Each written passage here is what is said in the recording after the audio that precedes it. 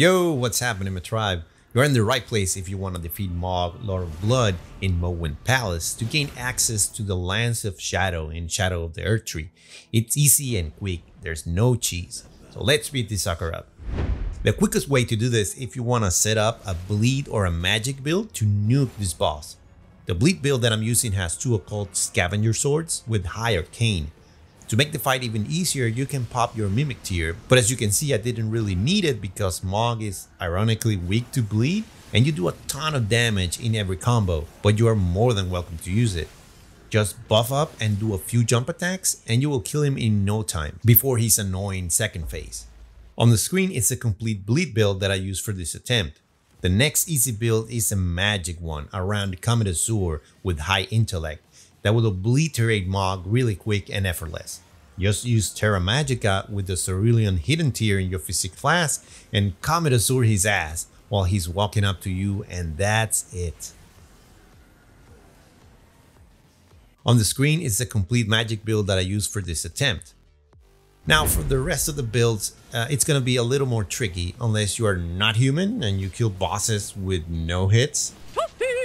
You can use these 3 extra items that will help you in the fight. They're optional because you can beat the boss without them, but it will make your life easier when fighting Mogh.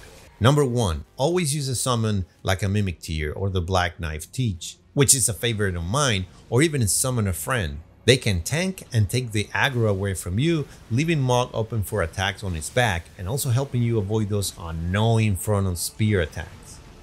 Number 2, Mogh's Shackle. These are a usable item that you can use to immobilize Mogh in his first phase, but only has 2 uses, so be sure to make the most damage possible when he's stunned into the ground. Mogh's Shackle can be found in Leyden Royal Capital, down in the subterranean shunning grounds, behind where one big lobster enemy pops up from the ground. Follow this route from the balcony side of Grace to get it.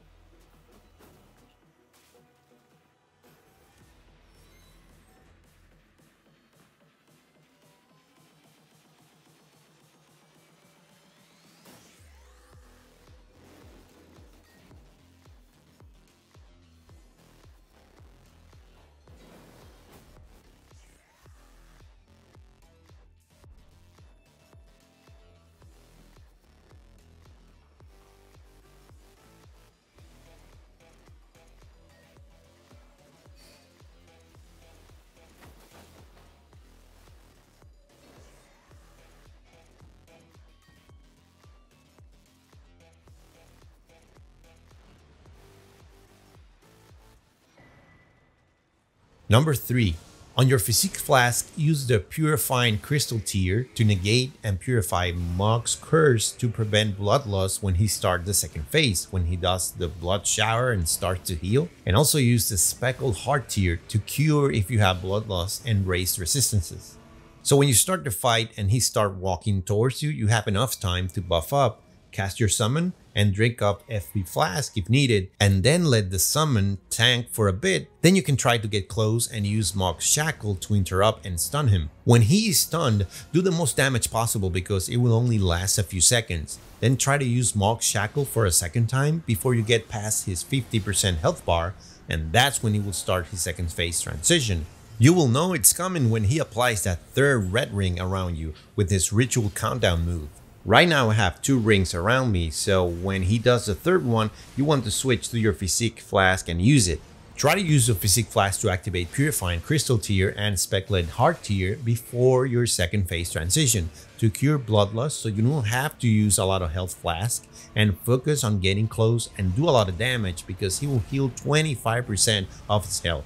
If he's still alive after he finishes the transition, let your summon keep tanking and finish him off with your attacks. In this attempt, I use a pure strength build using 2 colossal weapons, aka the Great Sword, with the physical damage negation Dragon Crest Great Shield Talisman and the Flame Drake Talisman, increasing your fire resistance. On the screen is the complete strength build that I use for this attempt. And also I made another attempt with a Dexterity Faith build using 1 Nagakiba again with the physical damage negation Dragon Crest Great Shield Talisman and the Flame Drake Talisman, increasing the fire resistance. This one was a little hectic because I used the Mimic tier instead of the Black Knight to teach, and sometimes he loses aggro and only managed to stun Mogh one time. So when he healed on the second phase, he had more HP.